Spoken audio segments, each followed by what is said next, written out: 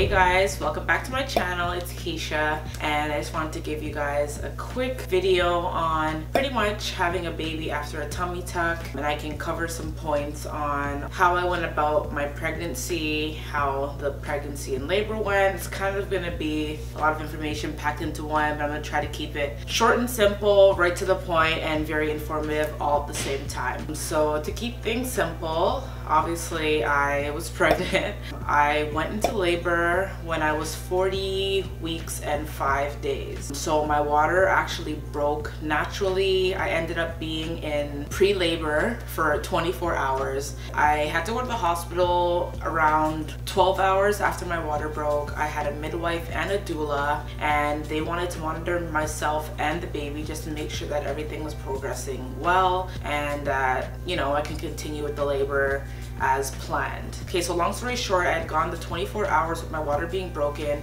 and I wasn't dilating past 3 centimeters. At that point, I was starting to get obviously frustrated, stressed. I actually cried.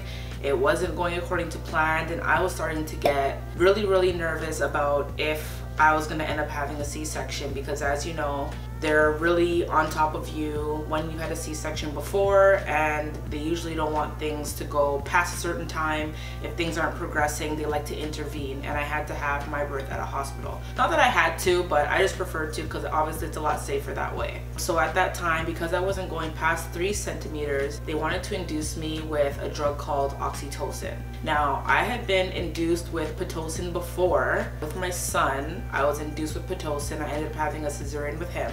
My daughter, I was induced with a Foley catheter, and I ended up going into labor after that and having her with no other issues. I had a vaginal birth with her. So this time around, when I heard about oxytocin, I really wasn't too sure. I know a few things about oxytocin, like it's something that occurs naturally in your body and everything else, but the only thing that was making me not want to do it is, one, it wasn't a part of my plan.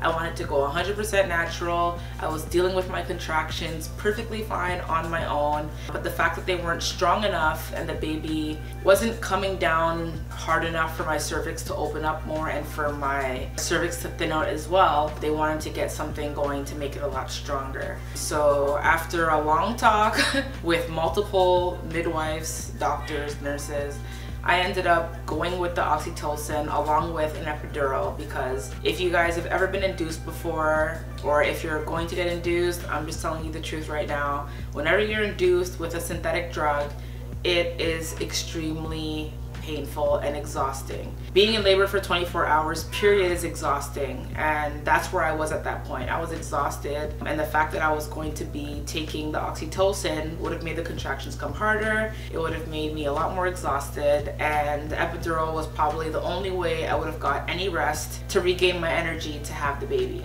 So literally an hour after they gave me the oxytocin, I had the baby. Within about 4 pushes, she was out, and that was it. And honestly, I wouldn't have had it any other way. Obviously, it's way better than having that than the cesarean. With the advice of my midwives and everyone around me, it was the best move to make, and I'm glad that I did it. So that's kind of the birth story in a nutshell for you guys, and I just want to let you guys know some things that I did to help prepare myself to have a baby. 1, as a Vbac, having a previous C-section, and 2, after having a tummy tuck.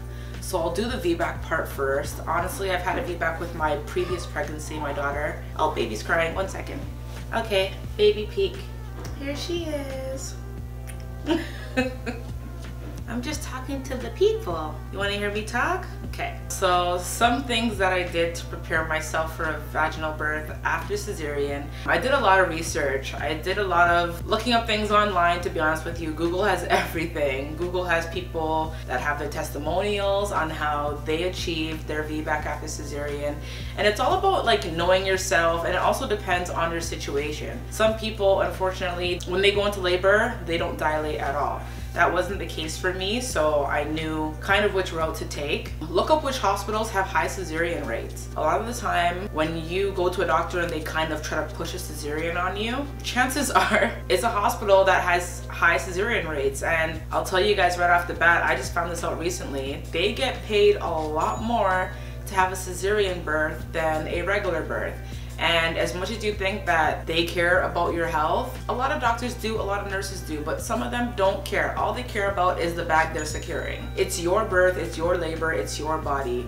Be proactive and figure out what it is that you need to do to have the highest chance of having a vaginal birth after C-section. If you happen to be in a situation where you're going to be induced, make sure you're looking up ways you can be induced naturally. There are tons of old wife tales on how to start your labor naturally, or if you do happen to have the last resort of going to the hospital, what are some natural medical ways you can be induced? With the oxytocin that I was induced with, you can choose different levels of it. So they can start you off very minimal, and if it's working, they can increase it very gradually. So like I said, do your research, look up different ways on how you can have a vaginal after C-section, and also make sure that you're physically fit for it. Make sure that you're in the best of health. Make sure that you're eating healthy. A lot of times when you're pregnant, they say, oh, you're eating for two. You're really not. You're just having a couple extra calories, a couple hundred extra calories. You're not really eating for two. Don't go ham and go start having 2 Big Macs and 2 cheeseburgers and 2 fries and 2 drinks when really you don't need to eat that much, right? You don't need to eat that much. You eat to satisfy your hunger, snack frequently, keep yourself hydrated, because once you get around like 30 weeks, you're not gonna have that much space for food anyways. So don't overdo it by eating junk or thinking that you're eating for multiple people when it's really just you and a growing baby. Well, as you guys might not know, when a baby is born, the baby's stomach is literally like the size of a pea or something like that. Yes, the baby's getting the nutrients, but you're not physically filling the baby's belly. Another way that you can prepare for a VBAC is to have a doula. A doula is somebody that assists you throughout your whole labor.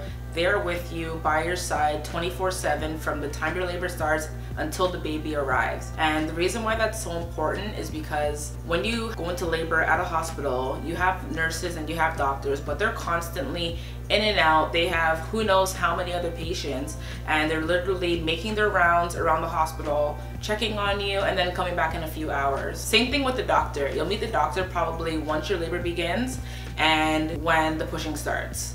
That's literally the only time you're gonna see the doctor. So having a doula, they're very knowledgeable on what stage you are in labor, how to help you cope with contractions. It's literally like your personal assistant during labor, other than your significant other or whoever else is going to be your laboring partner. And then the other things during your pregnancy obviously apply. Trying to be active as much as you can. You don't have to go to the gym. You can take walks. If it's winter time, you can make rounds around the mall, maybe walk around the mall a couple times. Try to do squats. It's really good to help widen your pelvis before you give birth as well. Alright guys, so I've had a lot of people ask me what it's like having a baby after you've had a tummy tuck. And to be honest, it really depends on the person. I can sit here and tell you guys my personal experience, but everybody's different. So for me personally, my results have not been messed up at all. I actually bounced back a lot faster than I thought I would. And obviously people will say, oh, well, you had surgery, so obviously you're gonna bounce back. Well, that's not true for everybody. For me, I know I was keeping active. I was walking a lot. Not the whole time, obviously I was sick for a few months during my pregnancy,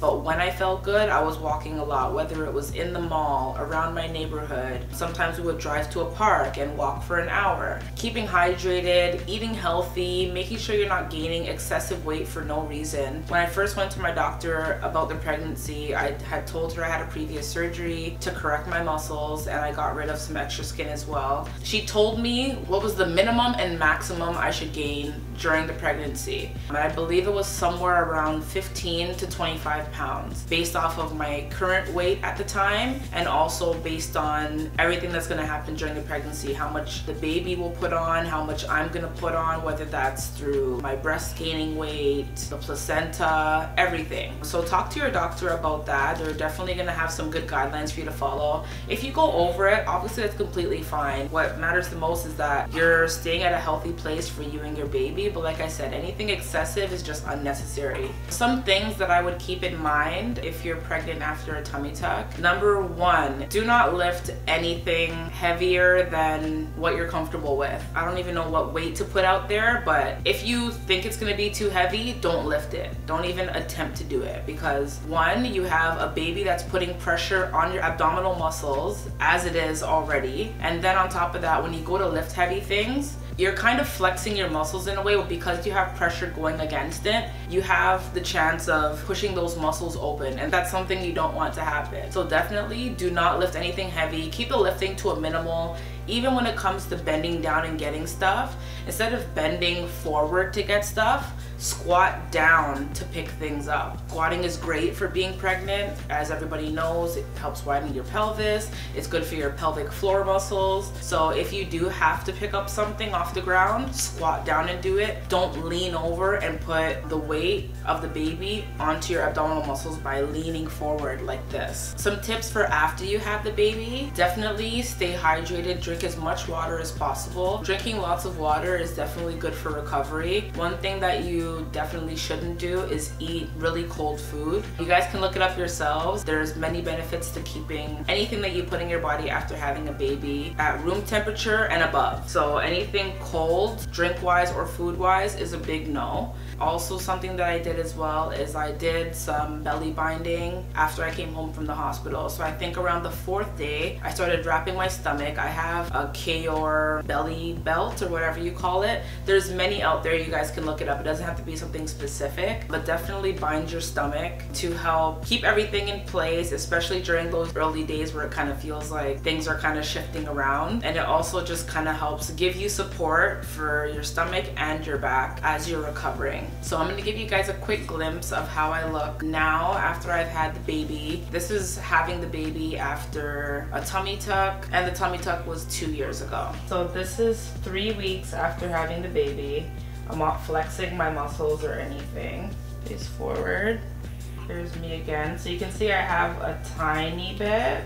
It's sticking out a little bit, but it's not that bad, honestly. Alright, so that's it for this video. I hope I covered as many topics and questions you guys may have had. If I happen to miss your question, or if there's something you're still curious about that I didn't happen to cover in this video, feel free to leave it in the comments down below. I'll try my best to answer as many questions as possible, and leave the thumbs up on this video if I helped you out in any way, if you love this video, or if you just missed me in general. Look forward to many baby updates with me and baby Kira, right? Are we gonna be updating them? So look forward to many updates with me and Kira. All right, somebody's hungry. I'm gonna get off to feeding the baby. I am breastfeeding, for anybody that wants to know. So I tried to get this video as informative, short and sweet as possible, but also covering many topics that you guys want to know about. So thank you guys for watching this video. I'll see you in the next one.